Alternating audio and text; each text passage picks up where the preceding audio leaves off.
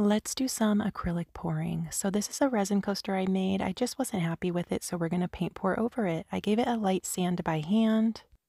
And in this cup, I layered my colors white, black, white, black. I just did a straight pour over the coaster. And in this cup here, I layered my colors white, gold, white, black, and then a little bit more gold. And I'm just going in and pouring kind of like little ribbons, little swirly lines over the coaster here. I'm going to give it a little tilt, and that's pretty much it. This is super simple and easy to do. I love paint pouring over resin coasters I've made that just didn't turn out because sometimes the resin coasters just don't turn out good. It's a great way to repurpose them and turn them into something beautiful again. I did give this a clear resin top coat off camera and I put it in this little frame. Let me know what you think, and thanks for watching.